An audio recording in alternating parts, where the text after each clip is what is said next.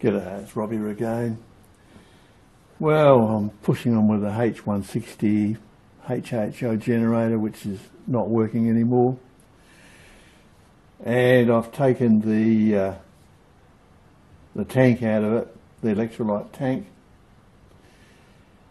And I mean, I tried cleaning it, soaking some vinegar in there overnight, but it came out crystal clear, so it's not that. And well, it's not working, so the only thing we can do is cut it open and see what's inside this thing. What's interesting is that you can see there's just two terminals that come through the tank in a rubber grommet, and I've tried beating down on them. Couldn't move them. You can't move them. I've tried lock nuts on there, trying to unscrew them. They don't unscrew. They're just not movable. On the bottom there's just some tabs that lock it in place. But listen to this. Whatever's in there is floating around, which isn't a good sign, so I'd say that it's probably separated from these terminals, which is quite possible. There's no way to get in there. So I thought, well, all I can do is cut the base off on the bandsaw and see what we find. I mean, it's not working, it's beyond help really. I think it's a totally throwaway item. And I mean, even the way the tank's held in is just like little twist tabs, you know, really crappy way they've done it. You couldn't get anything cheaper and nastier. So, next move will be slice the end of the tank off.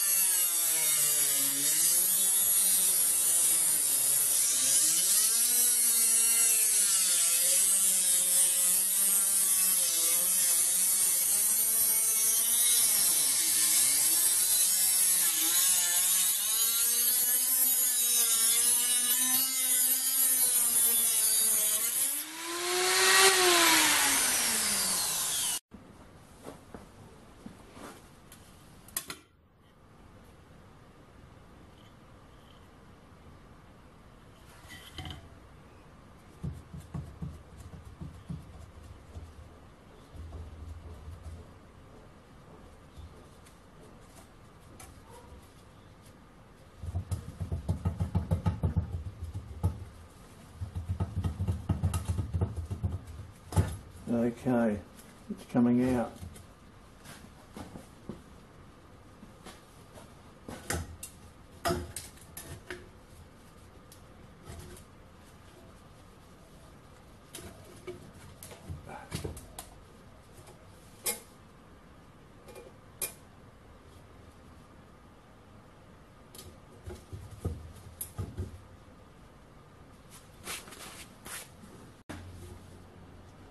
So that's the way it is. So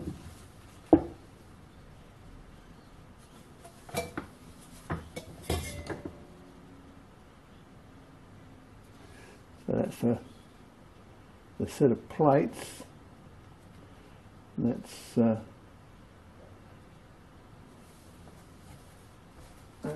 just the container.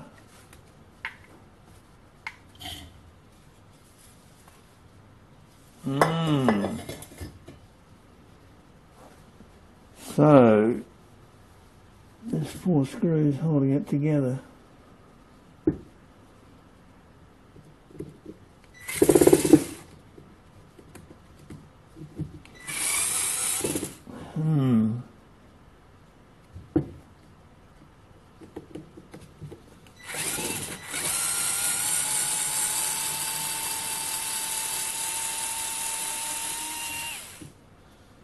One out.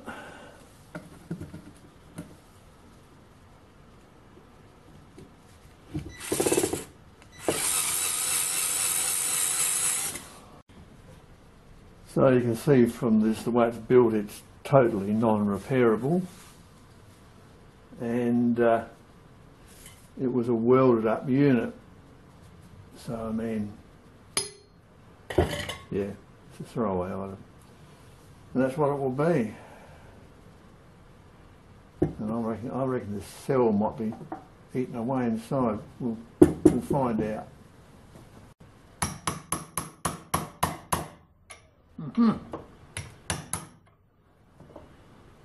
Little cold to it.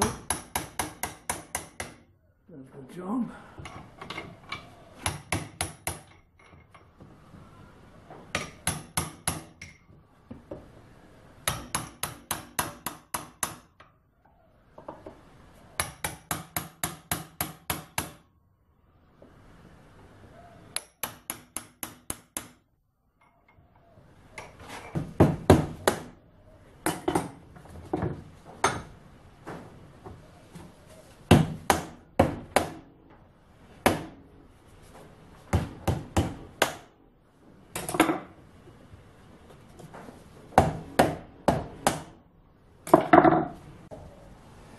Ooh, tough. Well, I've completely stripped down the HHO generator, the tank, and as you can see, it's not meant to be opened up. It's non-serviceable, and you can see what the problem is. The problem is residue, all this gunk in here. Have a look at that, all that build up. There's a lot. Terrible. And on the end as well, look at it all. And the plates are all coated with gunk as well. I cut the bottom off just to see how they'd handled the plates, what they'd done, and these are all separate. And it's meant for a high voltage system, 24 volts in this case, stainless steel plates. And yeah, the plates are all coated with stuff, oxidey, messy looking residue. I think half the problem with this is, I mean, I've always used distilled water or demineralised water, and I've always used calcium hydroxide, which is what the unit came with. And that will build up residue a bit. It takes a long time. It's done a lot of work, I know. But I think half the problem is that the bubbler anti-suckback valve, or sort of anti-siphon valve, wasn't working, and it sucked back the contents of the bubbler into the actual generator. That wouldn't be so bad because it's just methylated spirits and acetone, but I had been putting a borax in there as recommended by a jeweller who commented on it, and that's what they use. And I think the borax is what's caused all this pollution. So yeah, first thing to do is check that your anti-suction back valve isn't jammed, because the liquid can go either way. It can go from the electrolyte tank into the bubbler, overfill the bubbler, or it can suck back from the bubbler into the tank. Generally it goes the other way. Generally it fills up the bubbler, in which case that wouldn't be a major cause of pollution. So, that's a hell of a lot, isn't it? So anyway, what it comes down to is it's not serviceable. If it gets clogged up or dirty, you can't clean it, and it's basically a throwaway item, which is a shame, really. But that's the way they've done it. So, yeah. At least you know what's inside of these little devils now. I've always been curious.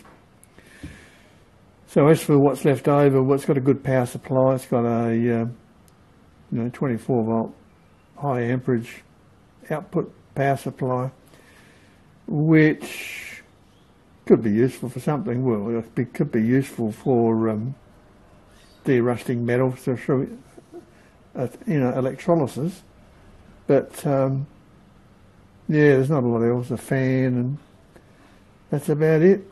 All right. Well, we've been there, done that. We know what's going on. It's all a case of crap. Lots of crap. All right. I'll see you next time. Cheers.